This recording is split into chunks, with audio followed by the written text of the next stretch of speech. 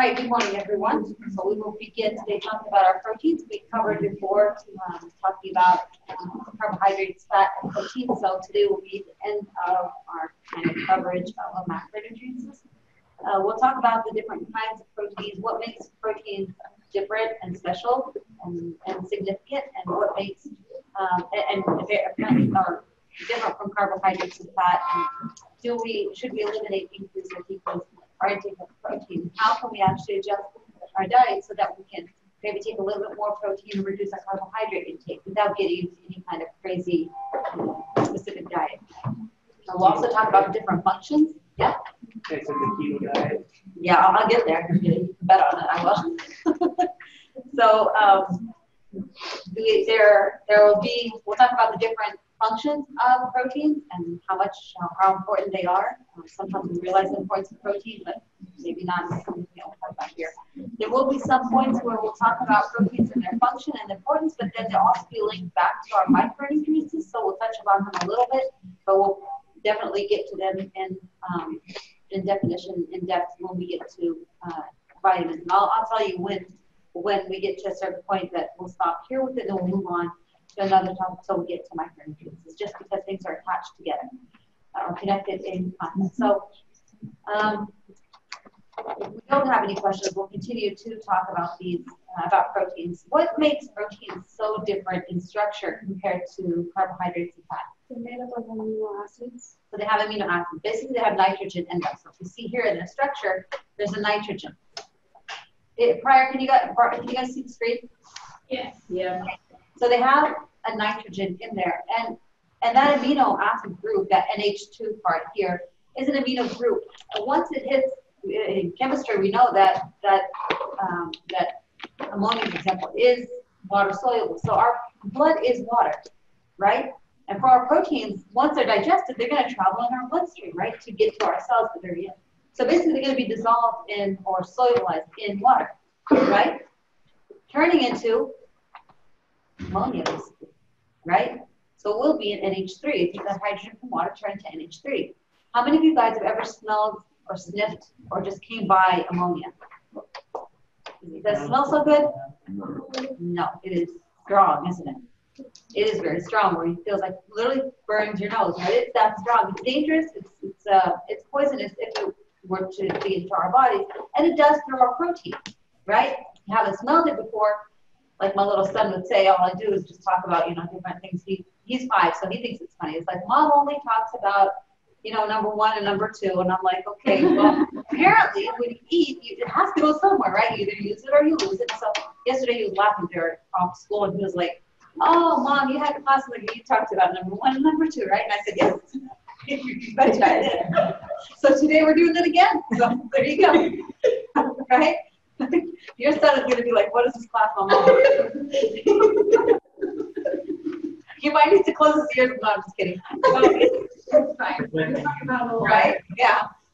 So that's what it is. When it dissolves, our protein dissolves actually in our bloodstream, it turns into ammonia. So it's poisonous, right? It can kill our cells. Just like when you smell it, you can basically feel it burn your nose. So that's what it does to our cells. So how is protein good? And we need it basically for almost everything we have in our body and all of our bodily functions. Yet if it stays in our bloodstream, it's poisonous to us and can kill us. Right? There's got to be some kind of control as to use what we can use or use what we need and then get rid of the rest so that ammonia is not sitting in my bloodstream. That's why our kidneys need to function, or we make them function through dialysis. One way or another, we need to clean up our bloodstream from that ammonia. Either our kidneys are functioning properly, basically what I call the bodily toilet, where we're flushing out everything excess, including our protein, including our nitrogen. So it'll go out in the form of urea, right? Or urine. That's how we get rid of it. But where was I going? But if it stays in our bloodstream, because our kidneys are not flushing properly, not flushing enough, or not flushing at all, then we get into the process of dialysis, right? Meaning making kind of like a machine kidney. So we're cleaning out the bloodstream. Regardless, we have to get that urea out of the bloodstream daily, right? Because we don't want it to sit in there, right? So that's what makes protein so different and so specific, and its function also is different even from other macronutrients. Now, although 1 gram of carbohydrates and 1 gram of protein both yield the same amount of calories, so they both give us power or energy in the form of 4 calories. But the way carbohydrates function is very, very different than the way a protein would function. And that's where the difference comes. So that's why I tell you, you can't only count on counting calories. You also have to count on the functions of which nutrient is doing what. Does that make sense? Right? So it's different. Even if we're looking at amount of calories, we're looking at 4 calories from carbohydrate per gram, and we're looking at 4 calories coming from protein per gram. But protein is different than a carbohydrate, right? So when do I choose this? When do I choose that? Both are important. All right. So again, this is talking more about what essential and non-essential amino acids are. We'll get there in just a second. So there's about 22 amino acids known. There is some research that says 21. According to our book, it says 22 amino acids that are known, that we know of. However, when we talk about the function of our proteins, we see that our proteins are everywhere in our body. They are in our DNA. They're in our hormones. Our hormones are from proteins. Enzymes. Your hair, your eyes, your skin, your cells, everything you can think about in your body basically is made out of a protein, right? If not, at the very beginning, it's made out of the DNA. And it's that important, right? However, the AMDR, the recommendation for this macronutrient is the very least. Carbohydrates is the highest, so this is 45 to 65%, whereas protein is the very least, right? But we still need it. Now, there's 2 kinds of amino acids. They're what we call the essential amino acids. So let me back up just a second. So our proteins, the protein that we actually talk about, are made out of units known as amino acids. So basically, when amino acids are building blocks of a protein. Depending on how these proteins, which are these amino acids, the so depending on how these amino acids are put together, or their sequence, is how we get. I want to show you something here. Depending on how these amino acids, these are the 22 amino acids put in a different sequence, meaning in a different order, in different places. And so, depending on how they actually are sequenced, the order by which I put them in, it gives me a different enzyme, it gives me a different hormone, it gives me a different protein, right? And it does a different function. And so, if I were, this is an insulin. This is literally how insulin is sequenced to make a healthy insulin that will actually function properly. Imagine I don't have enough supply. So these 22 amino acids would be kind of like storages, kind of like storage units, where I'll have a storage unit for alanine, for glycine, for lysine, for isolysine. All these 22 amino acids, I'll have a storage for them, quote unquote, through my diet. So I don't want to use it from my body. So what I have stored, we don't have anywhere to store protein, but for my muscle, for example, that would be wasted. So from my diet, to make these hormones. So say, for example, I don't consume a diet enough that's rich enough in alanine, for example, the ALA, right? Imagine how many ALAs I have here to make just insulin. That's 1, that's 2 that I can see, right? So even with just these 2, assuming that there's only 2 in there, just with only those 2, imagine they're not there. Or I don't have enough to make them. It won't be a healthy insulin. It'll be an impaired insulin. 1, it won't function like an insulin. 2, which is even more dangerous when we're talking about not only insulin, but we're talking about other DNAs, we'll get an impaired DNA. It can lead to all different kinds of detrimental diseases, right? And this can be caused either with not consuming enough in our diet of certain amino acids, or you can be, however, through genetic disorders or the GI tract disorders, we're not able to absorb it properly, and so we're not able to use it, or we're not able to transport. So you're actually digesting it, but you're not able to get it to the cell where it needs to be used. So it's digested and everything's there, but it's not able to enter the cell so we can actually use it. And these can all, like I said, can be genetic disorders, it can be somatic disorders, hormonal disorders, depending on what it is, on what the actual disease is or what the impairment is for that specific protein. Okay, so again, now we go back and we say that there's what we know of essential and non-essential amino acids. See that? There's essential and non-essential. In the dictionary, what does essential mean? Give me anything. There's a lot of words to it, but what is essential? Necessary. Bare minimum. What is it? Bare minimum. Bare minimum. Important. Significant. Needed. Right? That's what an essential, anything essential would be. And it's true. However, when we define, if I were to do this, I'll say this is an important or a significant or bare minimum or very, very important amino acid, whereas the non-essential is not that important or not important at all. Can we say that? You just saw how insulin was sequenced, where we needed all of these basically, or almost all of them, right? So how can one of our amino acids or a group of amino acids be important and the other not be important? So apparently we can't define it as being significant, important, right?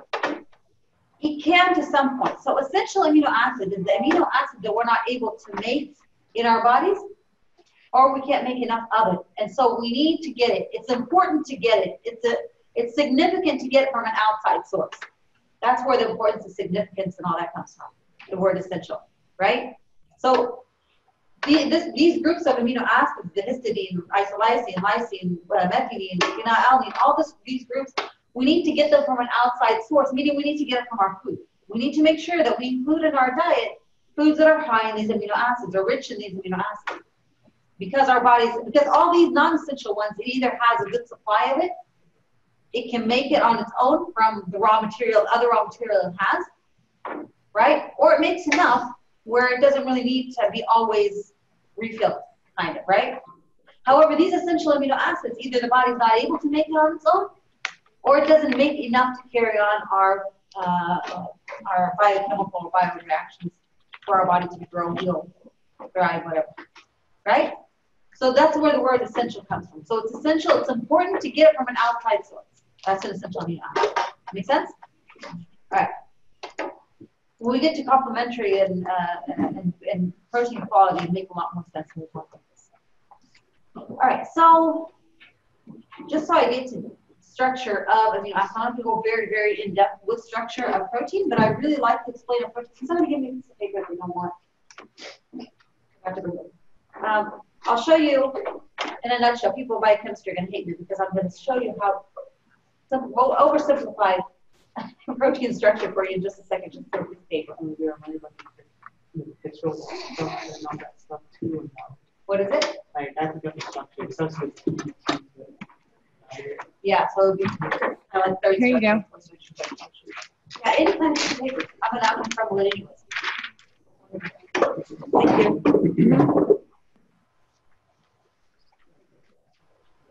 All right.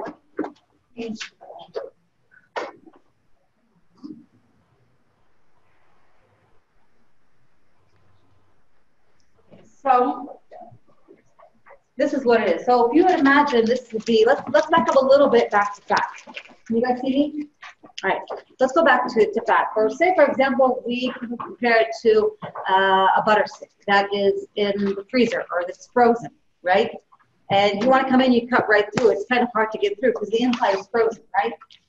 So what do? We keep it out a little bit, it starts to thaw. The more it thaws, it starts to thaw from the outside. So I'm able to cut a little bit, and then the more it starts to thaw, we can get more into the inside.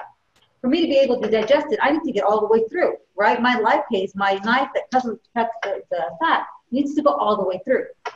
That's when we're talking about fat. That's where bio comes in, where it kind of crunches in, breaks it to pieces so that now it's all spread out and we can actually work on it, right?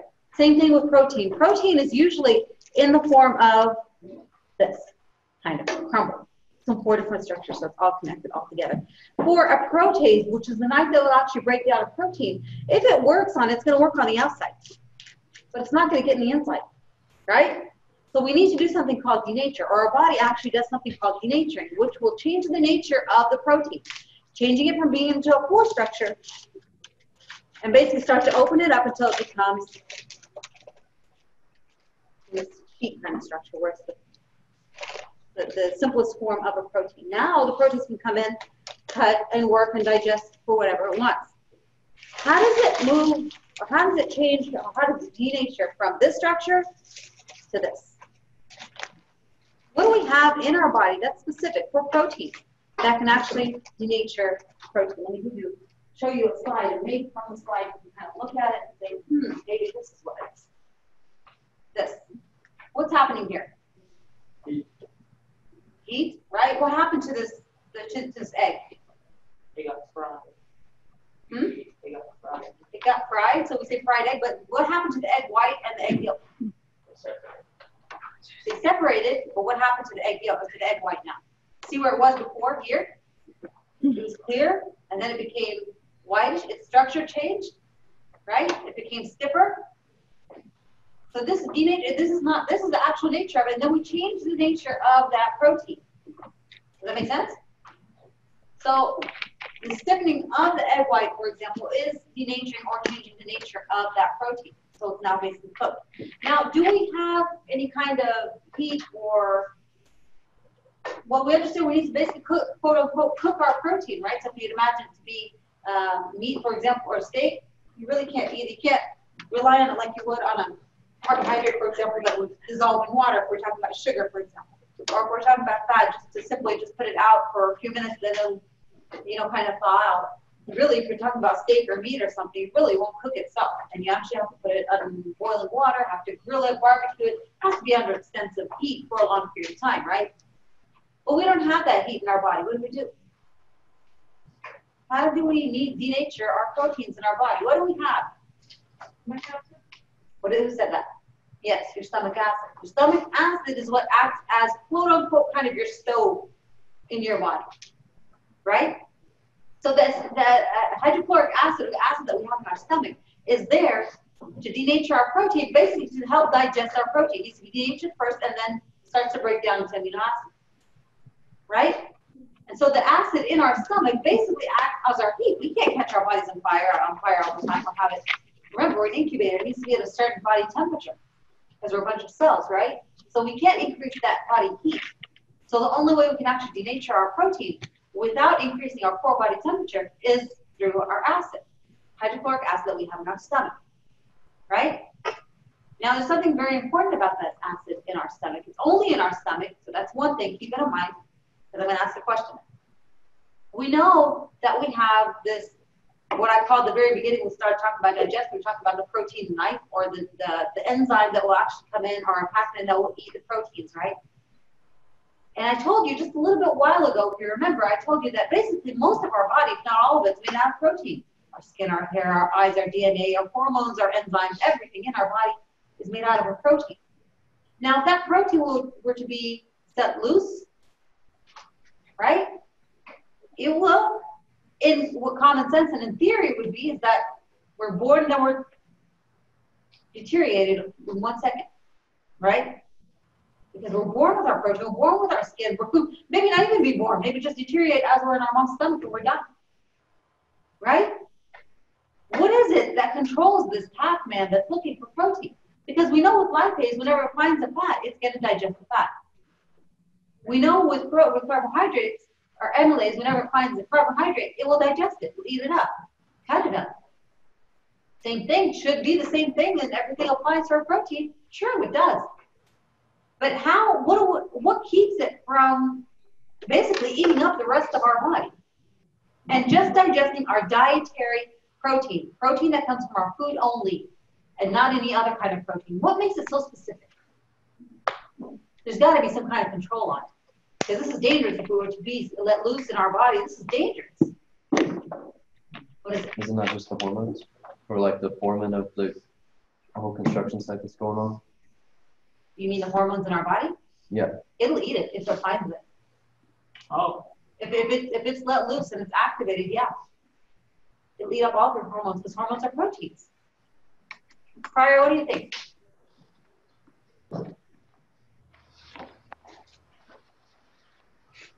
You guys have any idea? Pryor, can you hear me? It's been hard to hear for me. So I hear about every other word sometimes.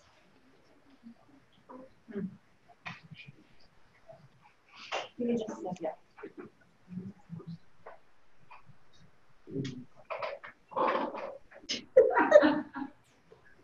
All right. Okay, I'm assuming we're recording now, so all right. So what is it? Tell me, what is the secret to activate or deactivate this protease, this Pac-Man that I don't want to be all over my body? There's got to be something that controls it. Nope, enzymes are proteins, so that protease will look for the enzyme and eat it. Come on, guys, think. What do we say specific for protein? We said we have acid in the stomach. It only eats up or digests dietary protein, so what's thrown actually in the stomach. but it doesn't eat anything else outside of our stomach. It's just because it's stuck in our stomach. Is it what? Is it because the Pac-Man thing is stuck in the The stomach? Pac-Man is not stuck in the stomach. If it were to be let loose, it's not stuck in the stomach. It's detecting and signaling every single protein it finds. It's like, oh, this is where I go. This is how the Pac-Man works. So it detects whatever protein is there. So remember when I talked to you guys about insulin, where it's actually secreted in the form of pro insulin? Let me go to my whiteboard. I'm going to use it again, the whiteboard. Just wish it's going to work fine. Not like last time. Okay. All right. So remember when I told you guys insulin is being released in the form of, if this were to be insulin, so the active insulin, the one that will actually take in my carbohydrates, my protein, my fat into the cell. So you actually use it, right? It's covered in capsule. Basically, it's called it's not a capsule. It's, if you're talking about structure, it's going to be in the form of a tail, but still, we'll say capsule. So pro insulin. So this is the pre. Can't even write with this. And that's the pro insulin. So basically it has 2 capsules on it. My goodness. Right? Before this activated insulin is actually released. Right? The reason is that insulin, as important as it is, we don't want it to be released freely so that it's taking everything in. If we were to do that, then all my glucose in my bloodstream will be sucked in or taken in or thrown into my cell, leaving my blood glucose at 0. It can kill you. Right? Same thing with all the other nutrients. We want to have some kind of control on it so that if it were to take in the glucose to a certain point, then glucagon starts to increase, so that keeps it stable, right? Together. What tells us for insulin to be secreted and to work, and what tells it to stop? There's got to be some kind of a signal that says to the beginning, do you want me to dissolve this pro capsule? We say yes. And then it acts again. It's like, do you want me to really release this insulin? Because once it's activated or it's actually freed out, then it's going to start dumping everything into the cell, right? And so we say yes. And there's a free insulin there, right? Imagine the same scenario now with a protein, right? This is my protein or my Pac-Man, all right? I'll just draw it in the form of a Pac-Man if I can here. My crazy looking Pac-Man, right? That's the one that's going to eat up all of my proteins, everything you can find. Find your hair, your eyes, your skin, your everything, your DNA, your protein, your enzymes, your hormones, eat it all. But it's also covered in a capsule, the pre-pro protease, right? So, I'm sorry, my drawings are, I'm drawing with a mouse, so it's not that easy. So pretty much proteins, they're covered in capsules. They're covered in capsules because they don't want them. Yeah. Only open whenever it's needed. Only open when it's needed. Yes. So what opens it? What opens this so that this protease, this Pac-Man, actually only eats what it needs to eat, which is my dietary protein that comes in my food? What would you think would actually dissolve these capsules? What about our acid? Our stomach acid? HCl. Mm-hmm. The HCl will actually dissolve this first layer and say, hey, do you really need it? And we say yes. And now my Pac-Man is free to digest only my dietary protein. Right? Where else in my body do I have acid? Where else in our body do we have acid? Nowhere. Nowhere. Only in our stomach is the only place we have HCl. And therefore, this protease will only be activated in my stomach. Who cares if it wanders around all over my body? It won't be. It's covered in those cascades, those capsules. It doesn't have an acid to dissolve or to take off those capsules, and so it's always going to be covered, even if it were to leak out or if something were to happen. Does that make sense? Like what happens with insulin too is the HCl just breaks the insulin thing. No, insulin has a whole different other signaling where it kind of takes off those tails or the capsules, but I'm just kind of giving you an idea how it's not released, how it's or not released freely. Oh. But the idea of the capsule is the same. The way it actually removes that capsule is very different. But with protease, it's through the acid is how it's actually removed. And so it's activated only in acid. Make sense? Isn't that cool? So both the protein minus HCl, right? The capsules, yes, both of them are through HCl, and it sends a signal, are you sure? And then it's, are you sure? And it says yes, and each time it's taking off that capsule through that secretion of HCl. All right. Let's share our screen again. Is that clear how we can actually control, how our bodies are actually able to control the protease and digestion of protein so it's not eating up our whole body? It's really, really very cool. And I'm telling you all this in a nutshell. It's not really going into specifics, how they're actually signaled, how we know, or our stomach knows how to release or secrete acid and when to stop secreting acid. It's just so significant when you look in. It's so impressive. But this is just in a nutshell on how things actually work. All right, so we talked about digestion of protein before. In our mouth, we don't really have a lot of digestion other than starting out with the mechanical digestion through our teeth. So we're basically making things a little bit easier. Again, the more you chew, the more you make it easier for your acid to work on it, for protease to actually work on your protein. If you don't chew it enough, say for example, especially if it's an animal-based protein, because we have animal-based and protein and plant-based. The animal-based is more, so your meat, for example, is harder to actually digest, right? It's all protein, it all has amino acids the same, but the digestion of it will be harder. So if we don't chew it enough and we throw it as is into our stomach, then you can only imagine all the stomach aches that you'll get and all the, it has to do a lot more effort to be able to digest. Yes? Would it make digestion harder if you didn't have a gallbladder? The gallbladder is more specific to lipids because it has the bile, and bile is the one that helps in emulsifying our fat. So it'll be more specific to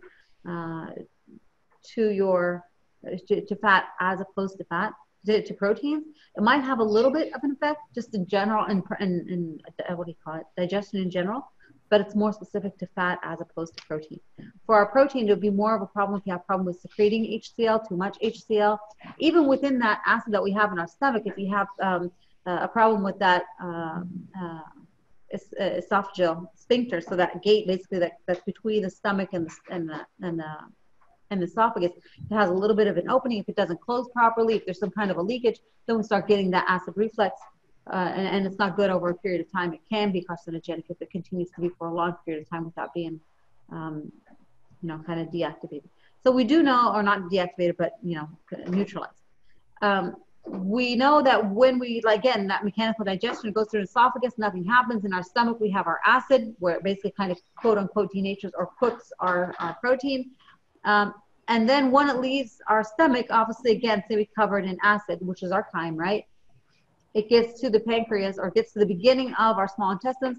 The pancreas will release what we call secretine, which is we call it the natural antacid that we have in our body. So we'll neutralize it and then send it off to the small intestines, will be broken down into amino acids. So it's building blocks. So with digestion, we're going from big to small.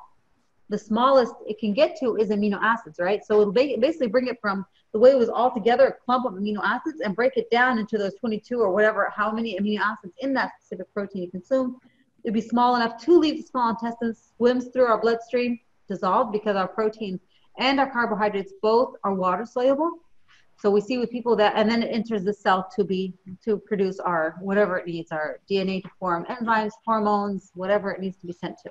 Well, to the liver first and then our cells. So we see people that are on a high protein diet, for example, might become bloated. Same thing with people that are on a high carb diet, also become bloated. And the reason is that our carbohydrate and our protein alike like to hold on to water, right? So the word bloated, yes, it's holding on to water, but it doesn't have it readily available for you. So you will be thirsty because your body is holding on to water, just like sodium would do, right? It holds on to it, it restrains it. Not only is it restraining it so that it can help, because protein and carbohydrates are very similar to fibers. Or carbohydrate is a fiber is a carbohydrate. But again, it likes to hold on to water, so it's not available to you. So you see, if you eat a high carbohydrate diet, you're always thirsty. Same thing with high protein diet, you're always thirsty because the water is being restrained and it's not being released to you. It's not that it's not always going to be restrained, but if it's a high protein or high carbohydrate diet, right? But however, on the other side, if you do consume in your diet, hopefully it's a well-balanced diet where you have carb, fat, and protein in it. With that carb and protein, to be able to make use of it, we need to put it in water. So you need to be hydrated enough so that you can actually, that protein, those carbohydrates can actually dissolve in it and be able to be sent off to where they need to be and use it, right? So again, hydration goes hand in hand with protein and with carbohydrates. Does that make sense? Some of these we already touched upon, so I'm not going to go too much into detail with this. Like I said, proteins go into everything. You can see here with our DNA, whatever. But if we don't have enough amino acids or we don't have the right sequence of amino acids, two things are very important in forming protein. Amino acids, and if we have a supply of them or a good supply of them so we can, or we have the right amount and number of amino acids.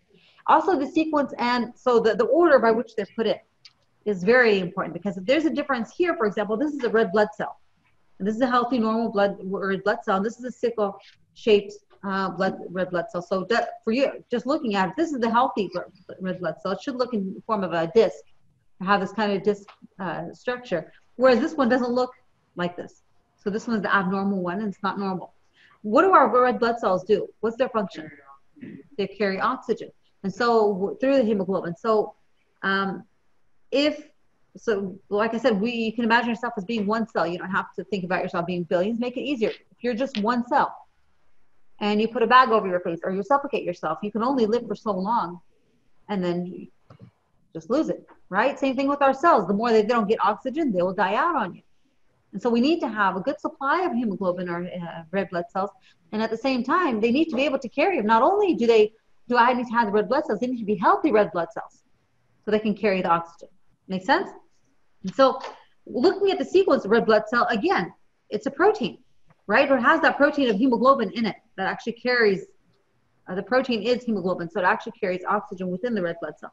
This is the sequence of a hemoglobin. Look, this is valine, histidine, leucine, all the way through. See, these are the same. Let me do this. The top one, this is a normal hemoglobin. This is a sickle cell hemoglobin or a sick hemoglobin, right? Look at this. Valine and valine are the same. Histidine, histidine, leucine, leucine, right? These are the same. Then where does this change come?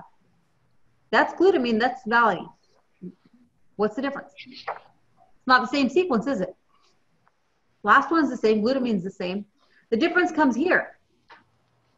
Just from that change, just from that change in amino acids, now we get a healthy. That makes the differentiation between a healthy hemoglobin and a sick one that's not able to carry oxygen. Does that make sense? It's that significant. It needs to be in that order. Now, if this was supposed to be a healthy hemoglobin, has all the amino acids that I need, but I switched this histamine to valine, just switch the order, one comes before the other, that's not a red blood cell. It's not hemoglobin. It's not a healthy red blood cell because the hemoglobin is not, it's not a hemoglobin. It doesn't make up the protein, right? It's kind of like when you're mixing things together. My mother-in-law the other day gave me this recipe, had people coming over, and the main ingredient was onions, obviously, in it. I did everything inside. I forgot the onions. I cooked it, and my kids were like, oh, it doesn't smell right. It didn't smell right. I was just like, you just not cooked yet. I was pushing it. It was gross.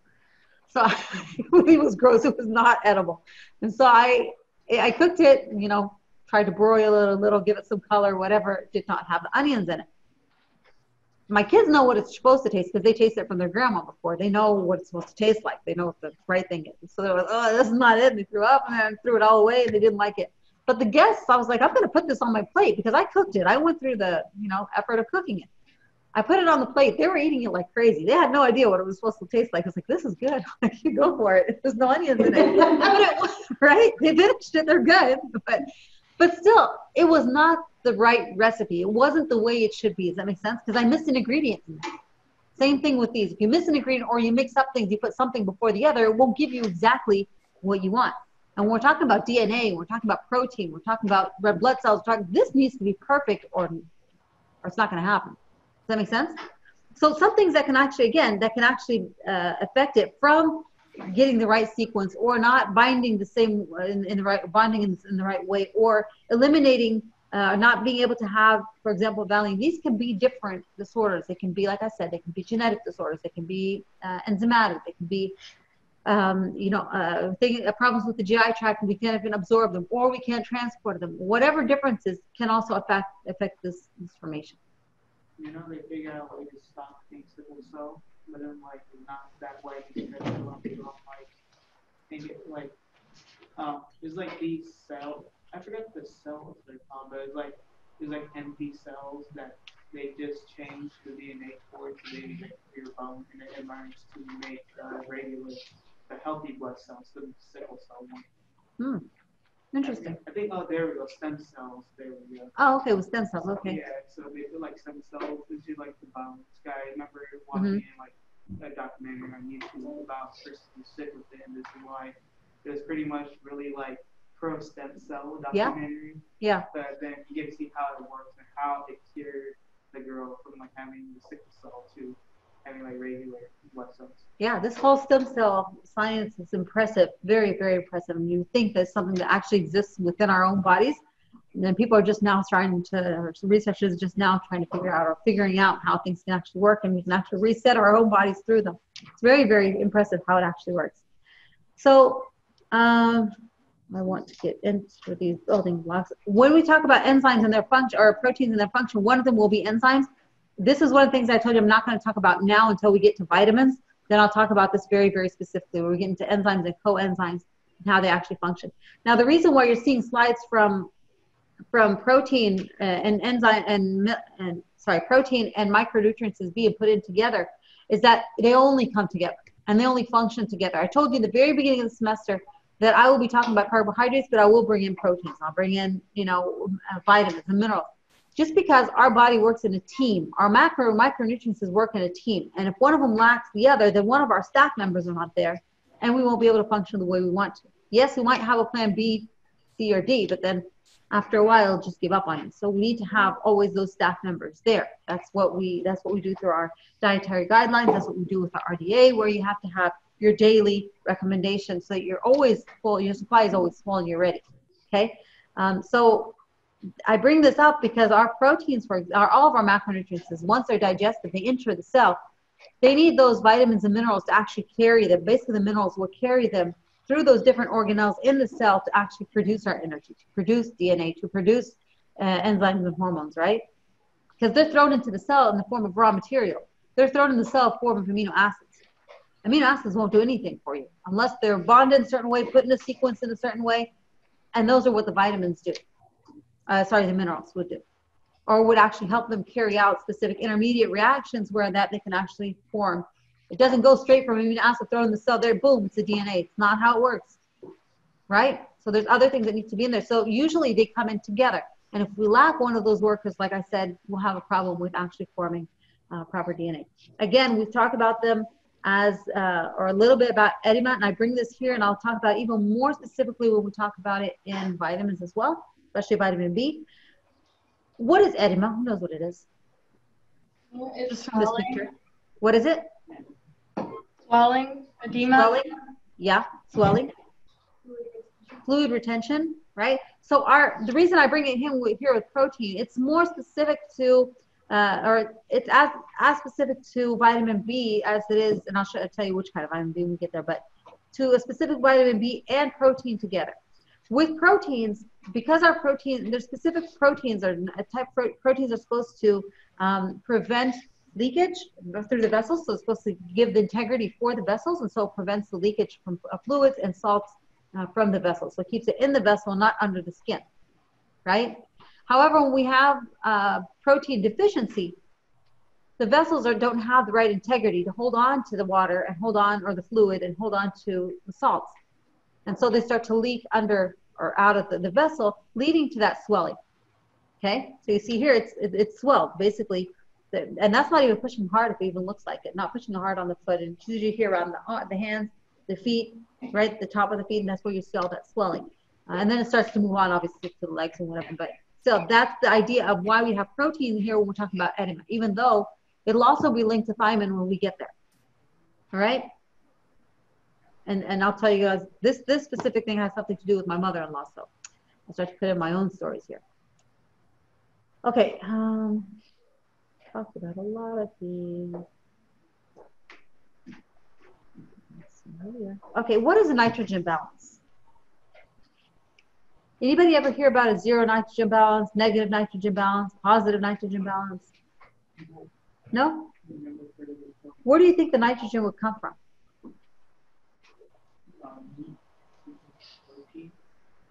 Yeah, so it's come from protein, but protein doesn't necessarily have to come from an animal. Yeah, it can be animal, it can be plant-based. Both of them do have amino acids. They both have proteins, whether it was animal-based or plant-based, right? Or both. So both, you are correct. It does come from protein because our protein, remember, is the only nutrient that we have nitrogen. So a zero nitrogen, basically it's talking about the amount of nitrogen that's coming in or the amount of proteins coming in as opposed to the amount of proteins, which are later digested nitrogen, coming out. If the same amount or the equal amount is coming in is the same that I'm flushing out, then it's a zero nitrogen balance. That's in a normal scenario where we don't have any kind of growth going on, we don't have any kind of underlying problems, but in general, we're talking about growth. And then it's not negative where the amount that I'm bringing in, the amount that's coming in is less than the amount that's coming out. That's two different processes. The normal scenario, not normal, but the standard scenario would be zero nitrogen balance. So the amount of nitrogen is coming in, you use what you need, the rest that's in your bloodstream should be flushed out and gone because you have nothing to use it for, right?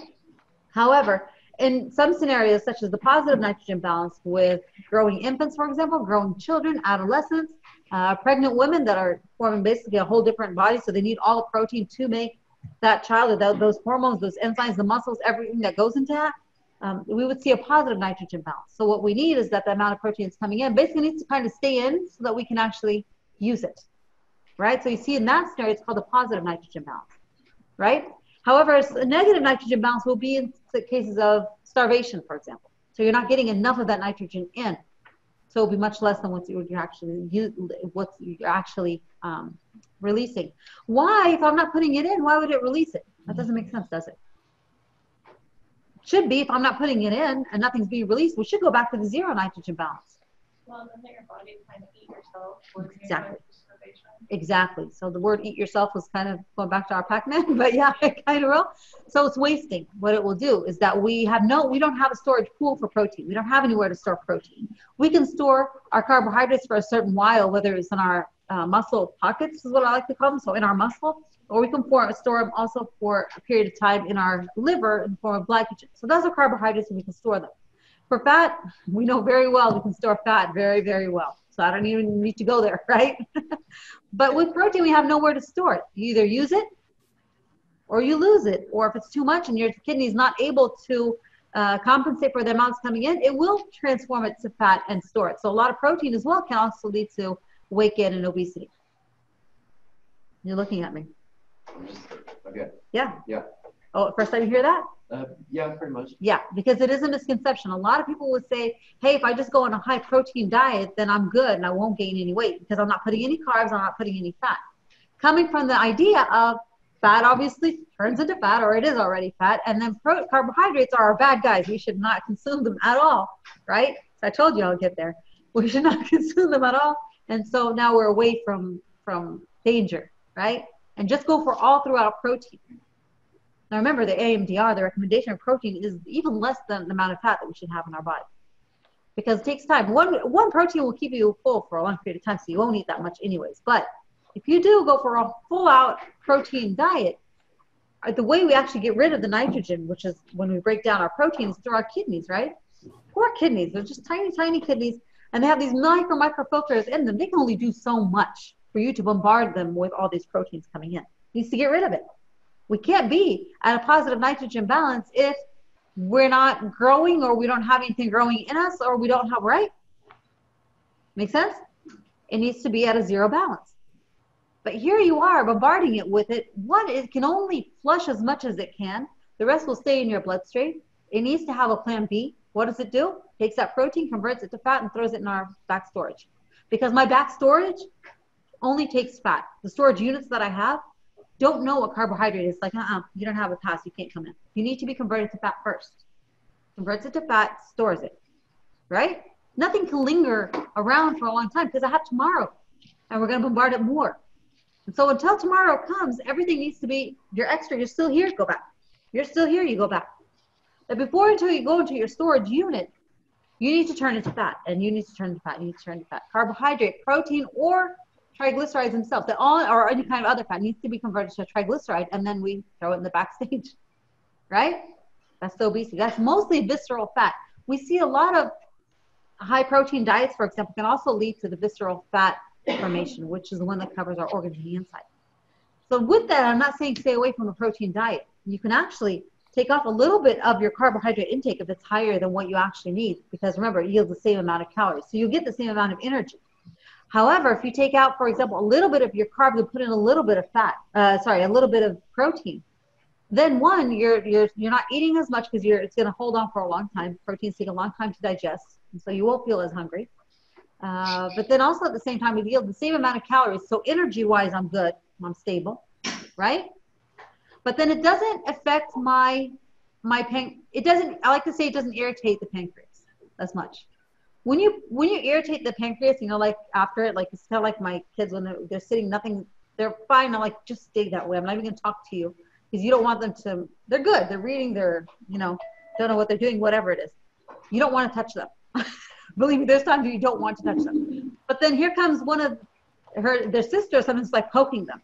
And they, first time it's gone, second poke, all right, third poke, it's going to be a high glycemic index. I'm going to hear screams and yells and everything, right? That's what carbohydrates do. They irritate, or they kind of make the pancreas a little bit mad where it starts to release a lot of insulin, especially when we're talking about high glycemic index, so your added sugars, for example, right? And again, we start with an added sugar, we crash quickly, we get another added sugar crash, right?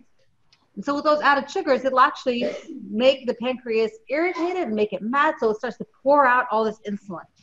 And when it pours out all this insulin, what does insulin do? Finds whatever it finds and pulls it in. Want it or not, it'll pull it in.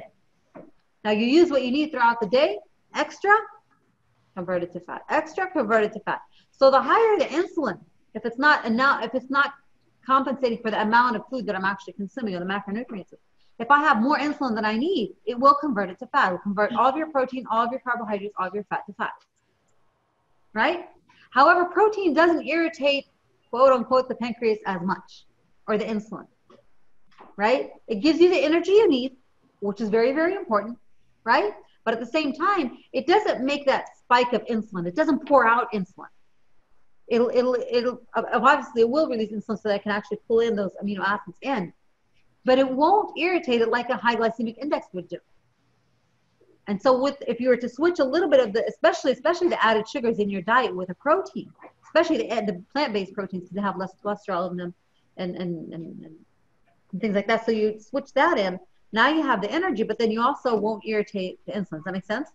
So you're less likely to gain more fat mass when you're using a protein diet. Does that make sense to you? Yeah. Right? So basically you don't want to poke that insulin. Right. And so carbohydrates poke it a lot more. It makes it scream a lot louder, whereas the other one would be just a little. Okay, good? Yeah. All right. What was I going to say for like this? So you guys tell me if, let's probably get rid of it. I just want to make sure we're going to touch on all these things. This is what I'm talking about. Animal-based versus protein-based. They're all protein.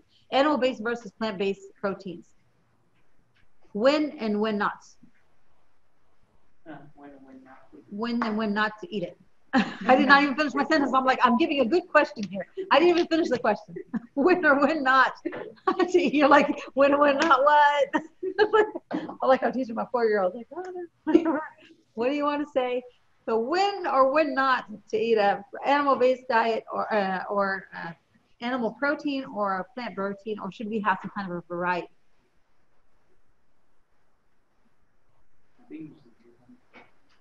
Okay, so the animal-based proteins are usually very rich in amino acids. So they have the majority of the essential and non-essential amino acids.